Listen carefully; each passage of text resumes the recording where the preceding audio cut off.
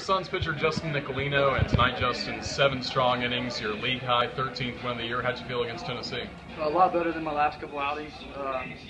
For me, fastball command was really bad in the last couple outings, but tonight we got back to our game, and by commanding my fastball, just complimenting my off-speed stuff tonight.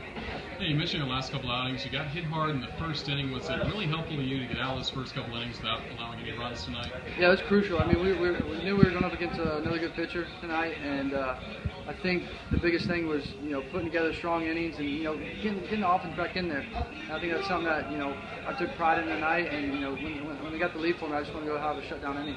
You mentioned C.J. Edwards was doing well, and of course you guys both top prospects. Was it fun to go back and forth those middle innings when you were both setting guys down and we were getting a lot of strikeouts? Yeah, that's always fun. That's what you look for in this game, and I think tonight, getting to see him, and this is my first time getting to really watch him that close up, and I got to face him too. I mean, this stuff's really good, and that's why he's a top prospect. How about the Suns' offense coming through? Isaac Galloway, the big hit in the 7th inning. That's how the team's been all year for me. It seems like someone always steps up, and it's someone always new. And I think that this team is gelling, and they've been gelling for a while. And any win right now is a great win. Thanks, Justin. Thank you.